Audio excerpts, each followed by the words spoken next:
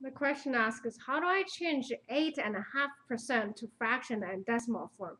The answer is 33 over 400 and 0.0825. So here's how we get it. This is actually a pretty important concept. When you're changing a number between the decimal, and this is percentage, and here's the fraction. Okay, be able to go in between all those three triangles. Three sides are very important. So let's start over here. We were giving 8.5%. Okay, first of all, if you have a quarter, if you do a long division, you'll see this is 8 plus a quarter. The whole thing has a percent on it, right? And a quarter here, we'll do a long division over here, 1 over 4. Okay, don't have enough zeros, so I'll put a 0 here. And this is 2, 8 going there.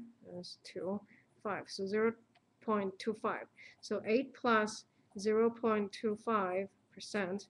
So basically 8.5. What really we have is 8.25%. So far, so good. So this is what we're given here, equal to 8.25%. Right. Let's do the fraction. So a percent literally means per hundred. So what we're going to do is when you change things to a percent away from the percentage to fraction going this way, what you want to do is this. You want to do 8.25. You're going to write per hundred instead of doing the percent sign.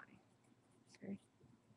And from here, you're going to do the multiply by 100 because you don't want the decimal here. It looks weird.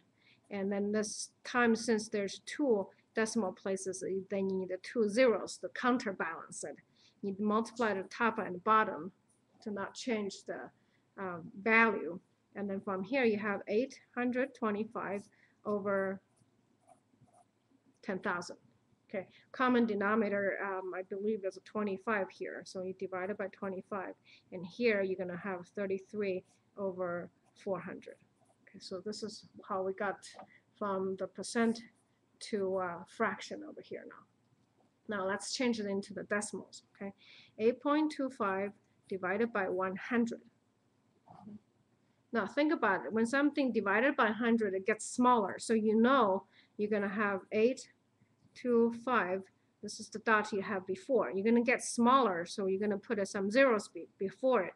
And here's what you do. If you're going to divide it by 200, you're going to move the decimal once, twice.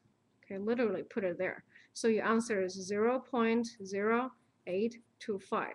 So if it's divided by 100, you move it twice. So here's your answer.